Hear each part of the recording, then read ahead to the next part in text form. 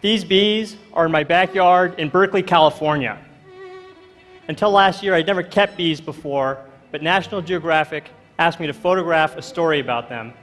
And I decided to be able to take compelling images, I should start keeping bees myself. And as you may know, bees pollinate 1/3 of our food crops, and lately they've been having a really hard time. So as a photographer, I wanted to explore what this problem really looks like.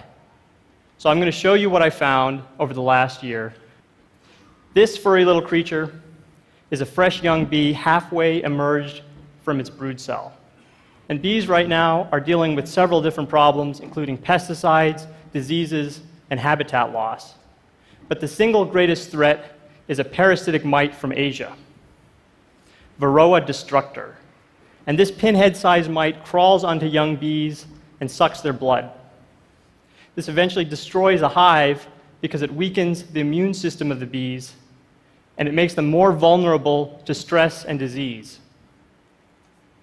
Now, bees are the most sensitive when they're developing inside their brood cells, and I wanted to know what that process really looks like.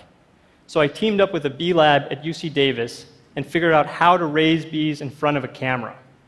I'm going to show you the first 21 days of a bee's life condensed into 60 seconds. This is a bee egg as it hatches into a larva.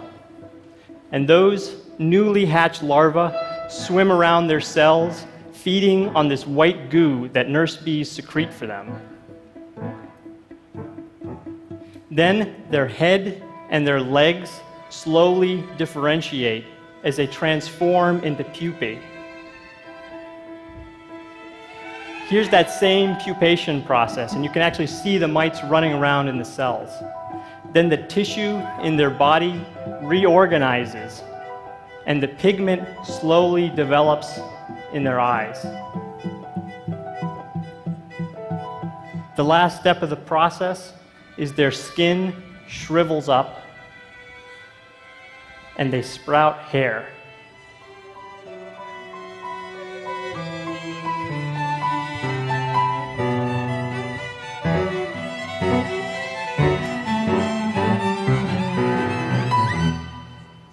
So,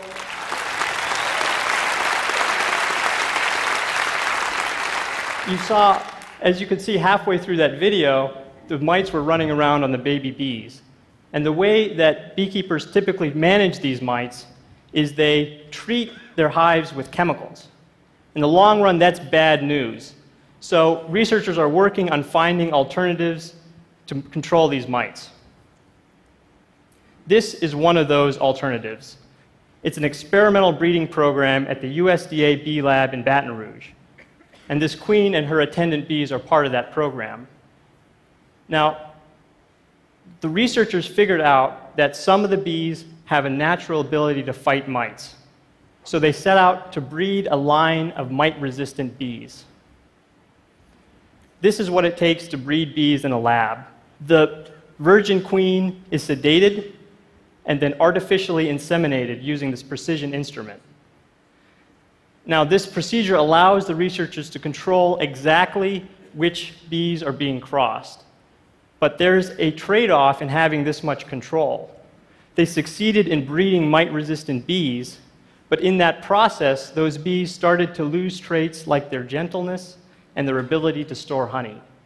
So to overcome that problem, these researchers are now collaborating with commercial beekeepers.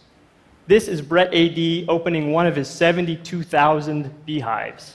He and his brother run the largest beekeeping operation in the world. And the USDA is integrating their mite-resistant bees into his operation with the hope that over time they'll be able to select the bees that are not only mite-resistant, but also retain all of these qualities that make them useful to us.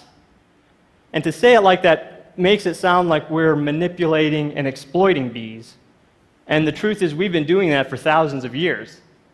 We took this wild creature and put it inside of a box, practically domesticating it. And originally that was so that we could harvest their honey. But over time, we started losing our native pollinators, our wild pollinators.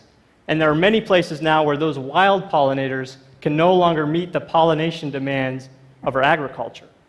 So these managed bees have become an integral part of our food system. So when people talk about saving bees, my interpretation of that is we need to save our relationship to bees.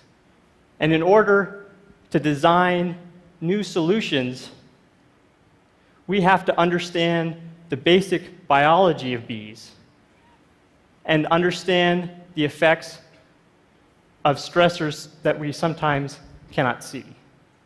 In other words, we have to understand bees up close. Thank you.